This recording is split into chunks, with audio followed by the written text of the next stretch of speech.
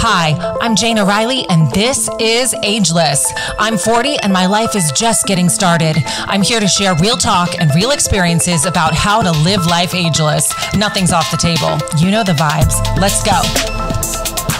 Welcome back to another episode of Ageless. And today we are going to talk about power. Don't give away your power.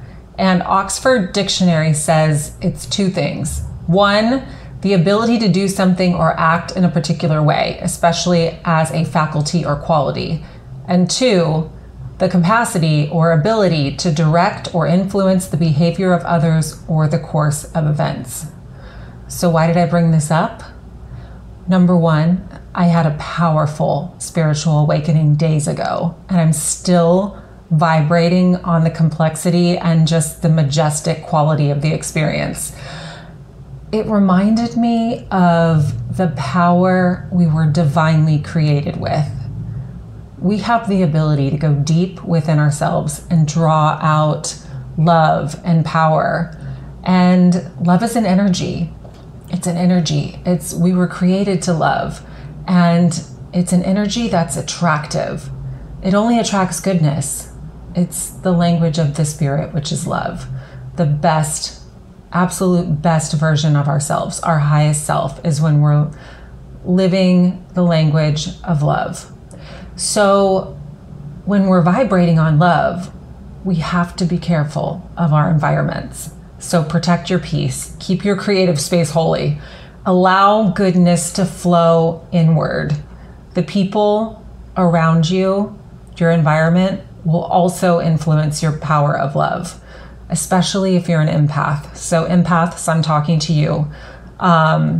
It uses a lot of energy. To be an empath, to be empathic, you're giving away so much energy. So you have to be really careful who you give your power to. And you know what? Some people are just not ready to receive the power. And that's okay. Listen to your intuition and protect your power. So I believe that an intuitive thought is a gift from the divine. It is direction on what to do next. Trust it. Identify with your spirit. It knows no bounds. It's pure love. Your divine self, your highest self. And when you are operating from your highest self, you're full of power. So power to make the choice from fear to love, which is a miracle, and the capacity or ability to direct or influence the behavior of others or the course of events. You have that power. The power of love is eternal. When we break free from fear-based thinking, we are delivered to the infinite possibilities of love. Infinite. And that, my friends, is a miracle. So I just wanted to tell you a little bit more about my spiritual awakening or spiritual experience or breakthroughs, whatever you want to call it, I call it spiritual awakening because I was just so moved. So a very close friend of mine just passed away suddenly, 32 years old, sudden death. And it was a lot to process. I was in shock. I was devastated. Everybody that knew him felt the same way. It was just a huge loss. And my best friend and I wanted to celebrate his life by going to a sunset and taking a little bit of a stroll and taking a dose of mushrooms. So we did that. We set our intentions for our friend Eric and celebrated his life. And it was the most beautiful journey I've ever walked through. I felt so spiritual. I just had so many breakthroughs. It really rattled my chains in such a beautiful way and woke me up to things that I had been avoiding. And that's the kind of spiritual experience I'm talking about that makes such a huge difference in your life that will be the game changer, that will turn the lights on, that will shine light in any darkness.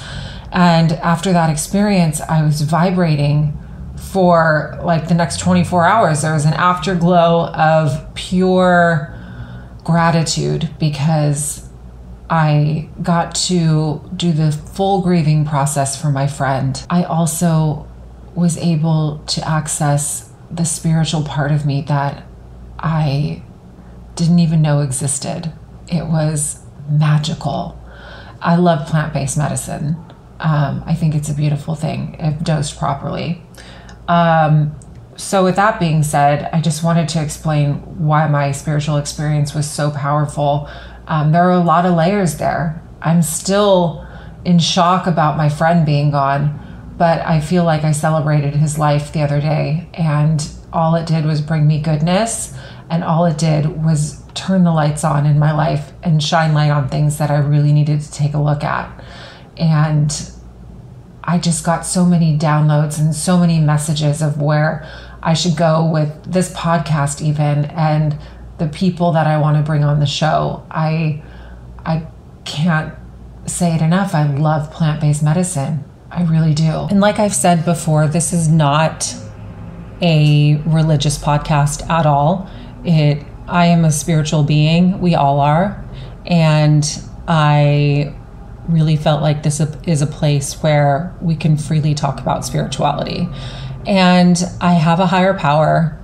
You can call it creator. You can call it spirit of the universe. You can call it God.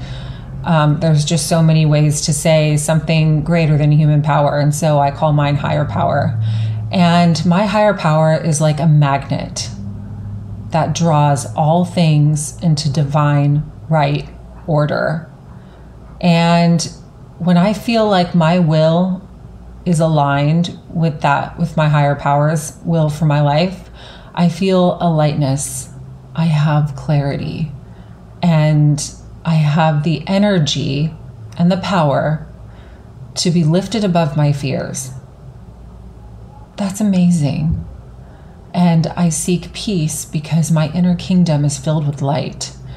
And when my inner kingdom is filled with light, my outer kingdom just falls into place. It's so beautiful. And as long as I'm leading with the language of love, then I am operating from my highest self.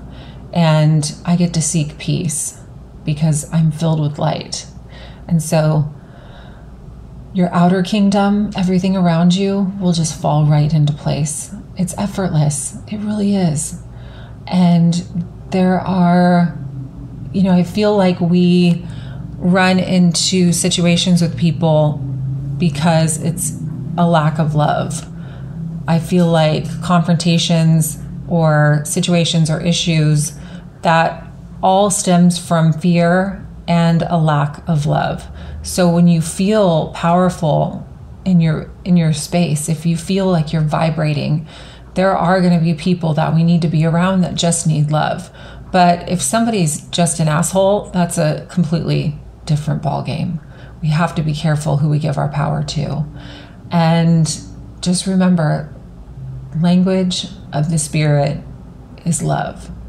And when we are leading from the spirit, we are eternal. And when we are eternal, we are ageless. Thank you for joining me for another episode of Ageless. Don't forget to rate and subscribe. Tune in next week for a new episode.